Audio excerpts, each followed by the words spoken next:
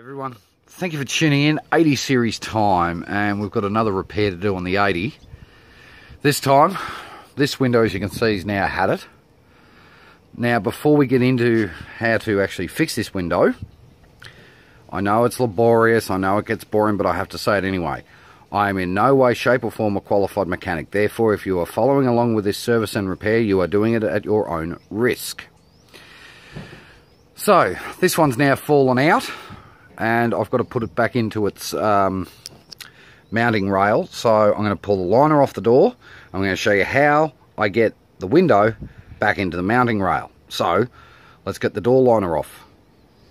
So the window's out and I've got the bracket back on, but I'm actually going to tell you how to get these back on. Now, I couldn't show you how to do it because you need two hands in order to get this back on, but the easiest way to get these back on to the 80 series window is don't start from this end. You need to pull it on from this end, and you're going to need brute strength to get it on because it's an extremely tight fit, especially if your rubbers have aged. Okay, and of course with age, rubber wears out, as we know. Now, the other thing is, I've got trouble with the windows going up and down, so what we're going to have to do is get some Windex or something and clean the edges of this. You can also see here the edge of this needs cleaning, and also clean along here. If we look at the other side of it, the inside of the glass. Now, my father used to work a lot with glass, so I know how to treat glass.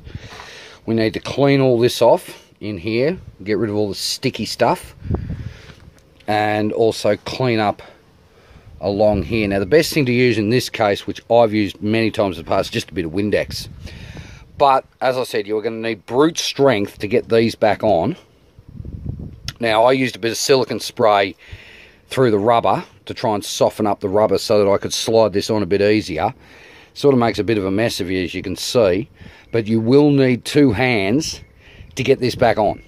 Okay, then to put the window back in is pretty easy. I'll show you how to put the window back in, but first off, let's get our hands on the Windex and we'll clean up this glass.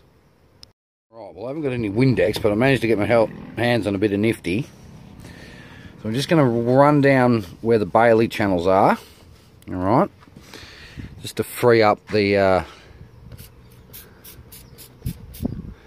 free it up along the Bailey channel. You can do the same thing on the other side as well. It doesn't matter whether your windows are tinted or not, this stuff doesn't tend to affect it too much, but you're just trying to get the grime and dirt off the Bailey channel. So we'll flip it over and do the same thing on the other side.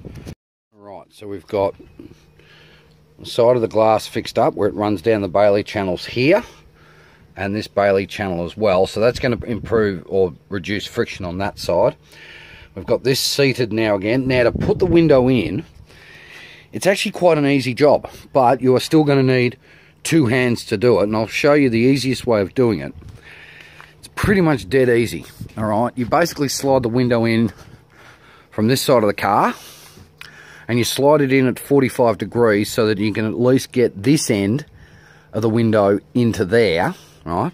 And then simply slide it back down there. Now, the one thing that I did forget to mention, just quickly, make sure you've got a little lip just there, just on the outside of the mounting brace here, in order for the glass to actually fit into the Bailey channel. Otherwise, the thing won't line up. Alright, let me show you what it's like to get the glass back in. So basically, you slide the window in. You'll need two hands to do this. Okay, and then you can just leave it rest on that bar right there until you're ready to put the whole thing back together. Now, putting it back together, you've got to remember, once the glass is back in that rail, right, where is it? This rail here, there's no give in it. There'll be no flex in that rail, so you are going to have a bit of a fight on your hands trying to get it to put back in. Now, what I'd suggest is, I think I've, almost lost the screw then. Hang on.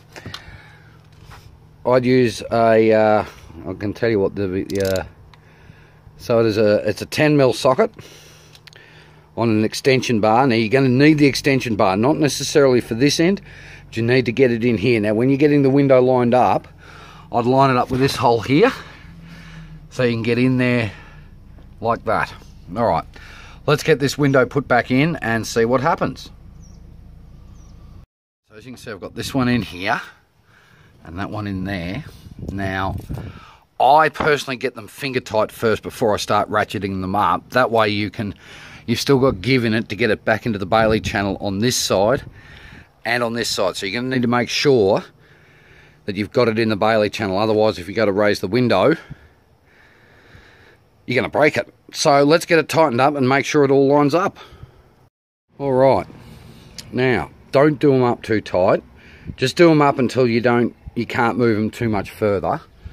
And what you can do, now just bear with me while I turn the radio off. That way we don't get into trouble. You can actually test that the window's working properly. Assuming you can hold the thingo. Oh, there we go. Now it's marginally better, but it is now going up, whereas it wasn't before. So at least now it works properly. So there we are. That's how to reattach the bottom mounting rail to an 80 series driver's window and try and improve its up and down, I guess you could say. Anyway, there we are. Thank you very much for watching. Please like, comment and subscribe. Cheers.